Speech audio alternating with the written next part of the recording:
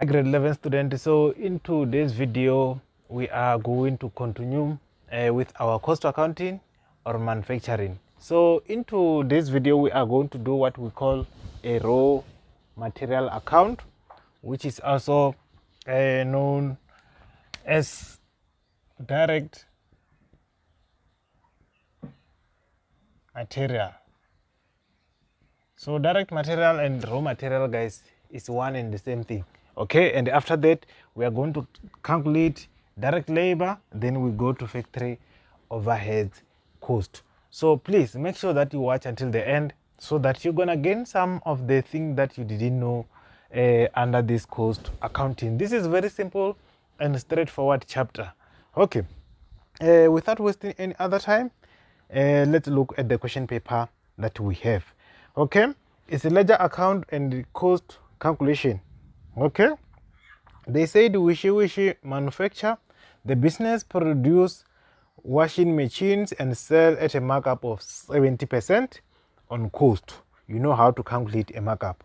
They use a perpetual inventory system for finished goods and the periodic inventory system for raw material and indirect material.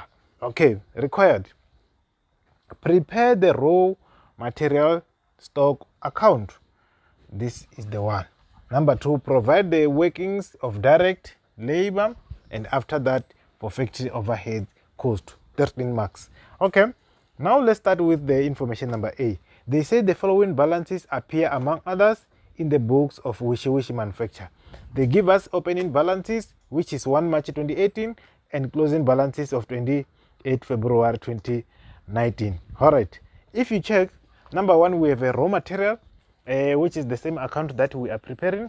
Number 2, we have work in progress, finished goods, and factory indirect material stock. Now let's focus on this one. Okay, guys, every time when you are dealing with manufacturing account, just know that opening balance are on the debit side, closing balance are on the credit side, and make sure that you know this format, because this format does not change. Okay, in other words, this is the opening balance, this is the closing balance. Creditors control is when we purchase a raw material on credit. Bank is when we bought cash, when we bought raw material or direct material cash. And the last bank is for transport that we paid to deliver those material. Very simple and straightforward. And work in progress is the balancing figure after we have calculated everything. That's what we are going to do for this free 80 marks. Okay, now let's start with the opening and closing, because they are given. Opening is 95,000 and closing is 110,500. Okay, now let's proceed. The other balances are for other account. Transaction number B, the raw material purchase on credit, which is 521. Raw material purchased on credit of 521. We bought on credit, which means that the words creditors control is going to be used here, which is 521,000. Okay, and the cost of transporting raw material to the factory amounted to 29,500. A transport cost is belonging here, which is 29,500. Okay, and from there they said indirect material bought for cash. Indirect material is not this one. This one is a direct. It's not indirect. Indirect belong here. Okay, so the number 4, wages paid. Number 5, salaries, commission, maintenance, water and electricity, rent and depreciation. The rest does not belong here, which means that we didn't have any material bought cash. Now we can calculate here and get the total. So the total this side will be 645,500. Okay, which means that it's gonna be the same as this side. 645 minus 110 is going to give you 535,000. 1,000. Then you are done with this account. That's 8 marks for free. No heavy work is needed here. You just do a simple step, then you're done. Okay, moving to the next one. The next one, we are going to calculate direct labor. Transaction number 4. Wages paid to workers amounted to 300,800, and they say the amount include the employer's contribution in respect of pension fund of 28,000. They say that amount of 300,000 has included 28,000 of pension fund. Now they want to test you whether you know that that amount must be included or not. Okay.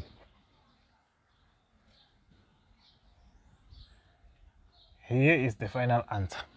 So what you need to know is that a salary for direct labor, it must include this pension fund, which means that the total that they give us of 300,000 is a total, and there is nothing that we need to do it to subtract.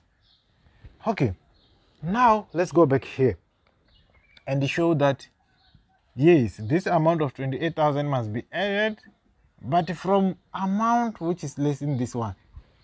It has been added from amount of, if you take this one minus this one, you will get amount of 272,800. Yes, it total must include that amount. It must not exclude. It must include. When we record a direct labor cost, we must include a pension fund. If they are given separate, add them together. This is the salary. This is a pension. That's why we add them together and we get this one. Okay. Then the next one. Now we are going to factory overhead cost, which is also known as indirect cost. All indirect costs that are not directly involved in the production. These are directly involved in the production, and these are also directly involved. These one are indirectly involved. We need to calculate them now. Okay, number one, we have indirect material, which we have to do a workings, because we have an opening balance, which we add, closing balance, we subtract. What was purchased during the year, we add. Opening balance is 20,500. Let's take what we bought. Number 3, indirect material bought for cash, 77,500. And we subtract what we didn't use this year, which is the closing balance of 18,000. Okay, it's gonna give us 80,000. Okay, the next one, a salary paid for factory foreman is 105,000. So even this one, if you are given what we call a pension fund, you must add it as well. So here it was just given as 105,000. We just record it like that. And maintenance, number 7, maintenance of factory equipment paid 37,000, and further 11,000 is still owed. What do we do if the other amount is still owed? We do the same principle of income statement. If it's not yet recorded, we must add. If they record for next year, we must subtract. Okay, then maintenance, we're going to say 37,000, and the one which was still owed of 11,000. Okay, we're gonna get 48,000, just like that. Okay, and the next one, they said water and electricity paid for 21,000, and amount split between the factory and the office. Remember here, we only calculate what belongs to factory. Any other thing that does not belong to factory, we don't include. Okay, water and electricity, they say that it's 21,000. But on this 21,000, only factory allocated 4/1 is to 1. with the office, which means that the first one must match with the first one. They start with factory and the number is 4, which is the first one, and the second one they say office and the second number is 1, which is related to office, okay, respectively. Okay, which means that in this case we know that what we are looking for is 4, but out of what? Out of total. When we add those ratio together, if there are 3, you must add all 3 of them. So 4 plus 1 is 5. Then it's gonna give us amount of 16,800. 16,800. Okay, moving to the next one. The next one, they say the rent paid amount to 108 and the factory is responsible for paying 80% of the rent. So 80% of the rent is what we are looking for, because the rest, office and selling and distribution, we don't include them here. 108,000 multiplied by 80%. Okay, then it's gonna give us 86,400.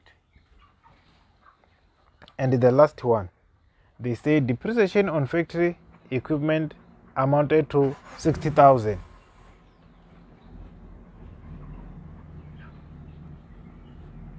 60,500 for factory. And we include it because they said it's for factory. I hope you learn